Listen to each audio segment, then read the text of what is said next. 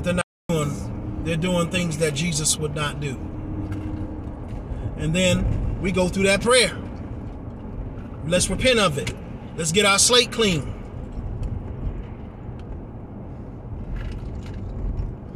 And then if we go further, when the Lord breaks up the fallow ground, if we got to go through deliverance, we cast that spirit out. We cast that demon out.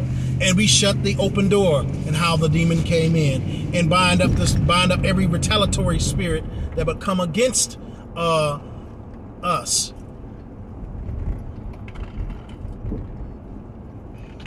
And here's another thing that they didn't teach you in traditional churches. They always try to say, if a lot of people speak in tongues, if they're not an interpreter, then you know, nobody should speak. There's always an interpreter in the body of Christ that can interpret the holy language. And if you're one of those people, and you have a prophetic gift, or you have sight and you're a prophet, and you see stuff and they don't permit you to speak what you see, because what you see will help people get demons off of them, then you need to leave that church where you at. You need to go where your gifts are exercised, where you can grow and mature in the things of God, to operate in your spiritual gifts, because your spiritual gifts are an importance to the kingdom of God. It's the upbuilding of the kingdom. What is Ephesians 4:11-12 spoke about? Till we all come unto the knowledge of him.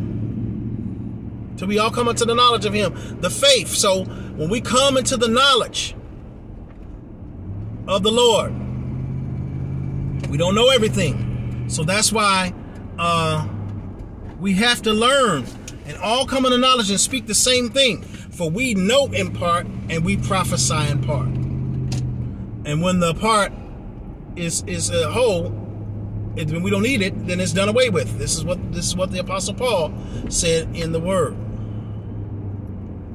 We have to understand, people, God is a spirit. And if you're going to worship him, you have to worship him truthfully. You have to repent. Don't go up there to the altar just saying something because the preacher said it, and turn around and go do the same thing over again. Then you didn't truly repent. You need help. You need people to be accountable to, that will pray for you, that would first take you through deliverance and cast that spirit out. In the name of the Lord Jesus. Not in the name of Allah, not in the name of Buddha, not in the name of Krishna, but in the name of the Lord Jesus.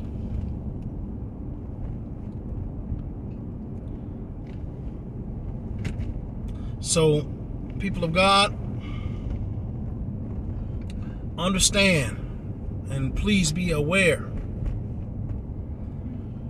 of what you're learning in the church. If your gifts are not being exercised, if you're just sitting and God has put a burning desire for you to say something and people squelch you and quench the spirit,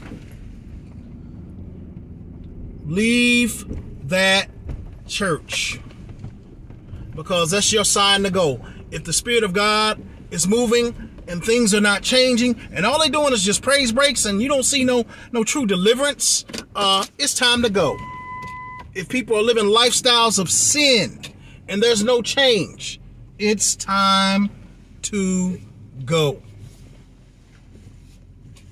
So, people of God, this is all that I have.